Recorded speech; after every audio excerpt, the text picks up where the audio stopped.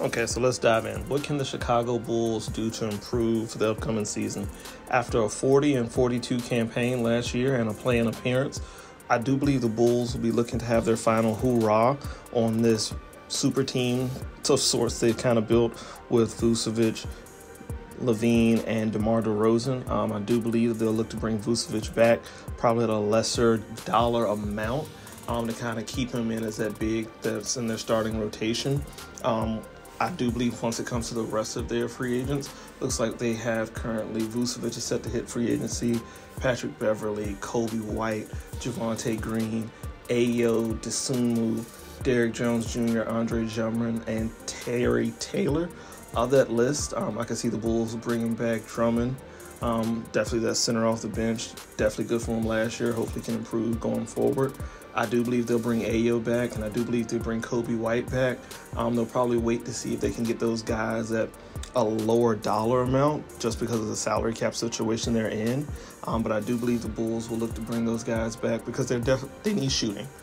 Basically, the Chicago Bulls team, you need shooting, and they need size both on the wings and in the front court. If they could find length, whether it be a shot blocker at the rim, maybe a Mo Bamba or someone like that who might be available in free agency, or if they can find that on the scrap heap from somebody, and if they could find a value shooter, a Seth Curry, if Fred VanVleet's willing to take one hell of a pay cut, somebody that can come in and knock down those threes. This is what this team is honestly missing, a shooter and then length on the wings and in the front court. If the Bulls can add that to this roster, I do believe they can compete for more than just a play-in spot or the purgatory of the NBA playoff play-in situation. Outside of that, they really don't have a whole lot that they can do unless they blow this roster up. But the way the front office is moving, I think they give it one last final hoorah, one last final shot before they do decide to blow things up. And, they look to go in this offseason, find some value, hopefully find some shooting, find some size, like I said earlier, to kind of add to this roster.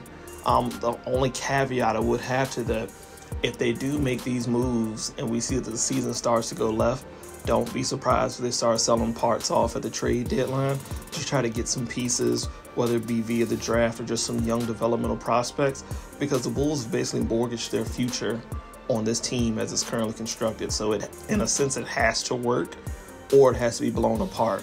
And before they blow it up, I think they give it one last hoorah. But, we'll see. Hopefully guys can stay healthy this year. I think that'll be another big part of it.